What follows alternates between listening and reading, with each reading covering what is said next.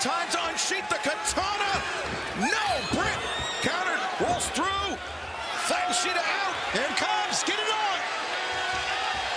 Shida, her arms are captured. Oh, she's in trouble, Shida's in trouble. And there it is, the lockjaw. Hikaru Shida, no choice but to tap out. What up, y'all? This your boy Ace here, and welcome to Afternoons. So it was Dr. Britt Baker's first time in the ring since last year, man. You know, we knew she'll be back in the ring soon, at least some point before the match at All In with Mercedes Moné. And it kind of reminded me when Mercedes Moné had her first match at Double or Nothing. You know, we had seen them, you know, when you haven't seen them in the ring in a long time, you kind of forgot, like, damn, how they fight. And, you know, I always think Britt Baker, while she's not one of the best women's in-ring workers out there, I definitely think she's kind of underrated as far as, like, people always saying, oh, she can't fight or whatever. Like, I don't think she's that bad. I really don't think she's as bad as what people say. That narrative has got to go when it comes to Britt Baker, man. It's not a good, like, I've seen some bad wrestlers before in the women's division throughout the history, man, and none of them look as good as Britt Baker. I'll tell you that right now, man. You know, but like I said, she's not one of the best, but I do believe that she's better than what people say. But anyways, so we saw Hikaru Shida, who hasn't really been on Dynamite. She's been on Collision, I believe, and Rampage for the last month or so. But this is the first time we've seen Hikaru Shida on Dynamite in a while. And she's a 3-time AEW Women's Champion. I'll be wondering sometimes, like, when are they gonna pull the trigger on her, get her fourth title reign?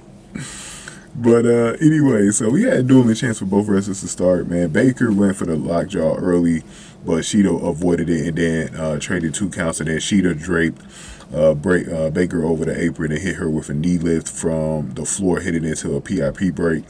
But then out of that PIP break, Shida applied a guillotine, released it, and then drilled Baker with a knee strike. And then Shida went for a move from the ropes and then rolled through when Baker moved. Baker caught Shida with a kick. Shida came back with an elbow strike, and then Baker dropped her with a super kick. Both wrestlers actually traded pin attempts, and then Baker took Shida down with an armbar. Shida put her down, foot on the ropes, and then Shida actually agonized over, rather, to use the kendo stick in the corner and appeared to opt against it. And then Shida blocked a super kick, and then Shida threw a kick at Baker. So this thing was starting to get to a point where it could go either way. But I was like, there's no way Britt Baker's going to lose in her first match back.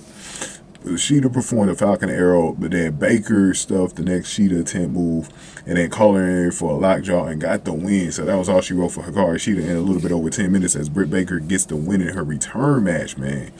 So nice work from Britt Baker.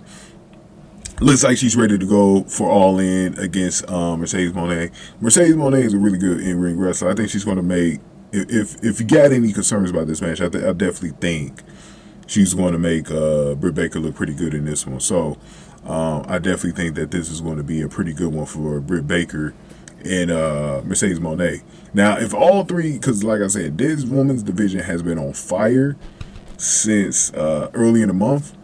I'm going to tell you what, out of the 3 beats, Statlander, Nightingale, Baker, Moné, and then Mariah May and Time of Sony Storm.